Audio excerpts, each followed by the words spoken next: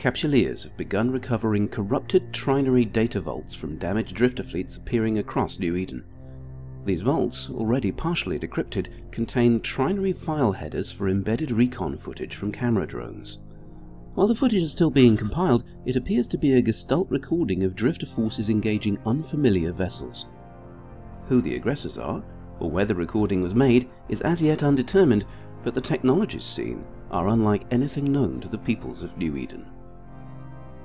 The Concord Directive Intelligence Agency leak uncovered earlier this month appears to be from similar drifter wreckage data retrievals. DED spokespeople have made no comment to confirm or deny this. We go now to data encryption analyst Nomistrav for more on the effort to decrypt or reconstruct the Trinary data. Decryption is an art form. Many ciphers have associations and commonalities with one another. This creates a level of redundancy that can ease efforts toward decipherment. There are commonalities present in this symbol set with our universal alphabet. Those common signs, being more frequent than others, can offer clues toward how a text is written. What few remaining obstacles there were easily overcome by brute force algorithms. It is important to note that the obstacles provided do not seem to be meant as a means of interfering with the interpretation of the messages, and thus, two theories arise.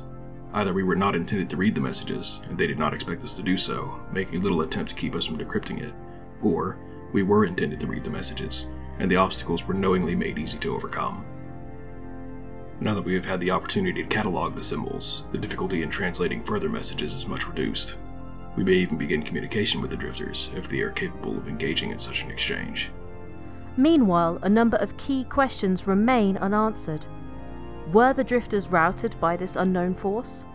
Are the drifters unable to communicate, but attempting to provide information to capsuleers? Analysis of the reconnaissance footage is ongoing. The Arataka Research Consortium has requested that pilots with intelligence on the location of major drifter fleets pass this information on to ARC personnel. Bounties are also being provided for the physical recovery of new corrupted Trinary Data Vaults.